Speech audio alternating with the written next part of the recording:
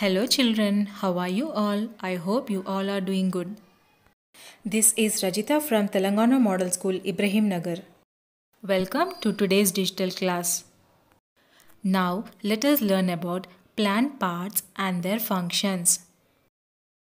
Plants have 5 main parts. They are roots, stem, leaves, flowers, fruits. Children, you can find the picture of a plant on the screen. Can you identify the parts of that plant? Now, let us learn about each part and its function in detail. Root. Roots grow deep into the soil. They hold the soil firmly and help the plant to stand without falling down. They also help the plant to absorb water and minerals from the soil. In few plants, roots also have other functions. In plants like carrot and beetroot, the roots store food materials inside them. In few plants like jasmine, the roots help in reproduction by the process called vegetative propagation. So children, now can you tell me what are the functions of a root? Yes, roots help in anchorage of a plant into the soil.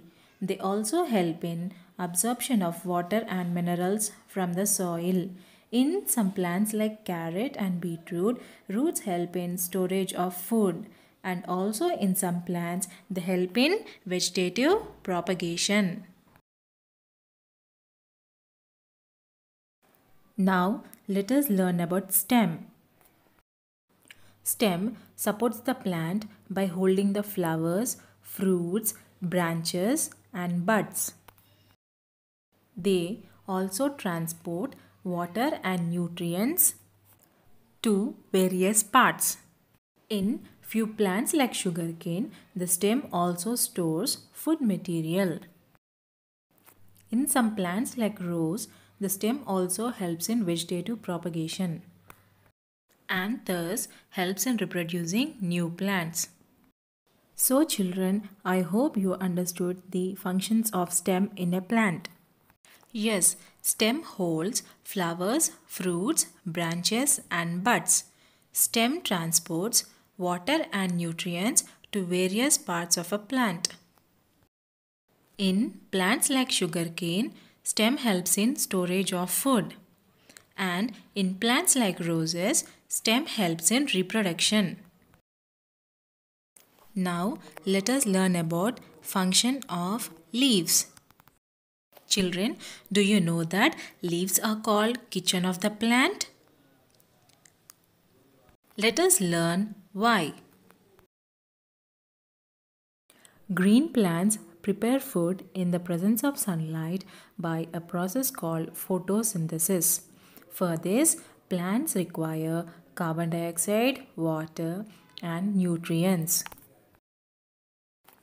The water and minerals absorbed by the roots reach the leaf through the stem. The leaves breathe in carbon dioxide through the small holes present on the lower side of the leaf called as stomata. The chlorophyll inside the leaves trap the solar energy and convert this light energy into chemical energy by using carbon dioxide, water and nutrients. The end products are glucose and oxygen. The food prepared is transported to various parts of the plant and is also stored in various forms, whereas the byproduct oxygen is sent out through the stomata present in the leaves. So children, now did you understand why that leaf is called kitchen of the plant? Yes, because it prepares the food. Now let us learn about the flower. Flower contains male and female reproductive organs and helps in reproduction. The colorful petals of the flowers also attract insects which help in pollination. After pollination, the flower also helps in bearing fruits and seeds.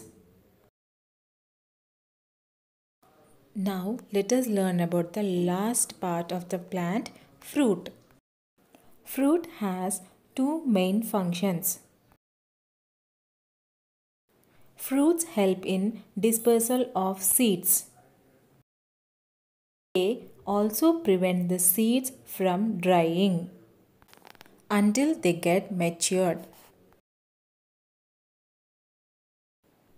Children, now you learned the parts of a plant and their functions. Now it's a time for questionnaire. Can you name the 5 parts of a plant? Yes, children. Good. Root, stem, leaves, flowers, and fruits. Can you name a plant in which stem stores the food? Yes, potato, sugarcane, onion, etc.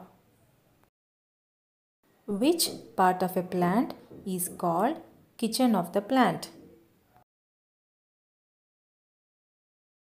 Yes, leaf is called kitchen of the plant. Which part of a plant helps in pollination by attracting insects? Yes, flowers attract insects and help in pollination. Okay, children, I hope you understood the various parts of a plant and their functions. Go through the lesson, and still if you have any doubts, contact your subject teachers.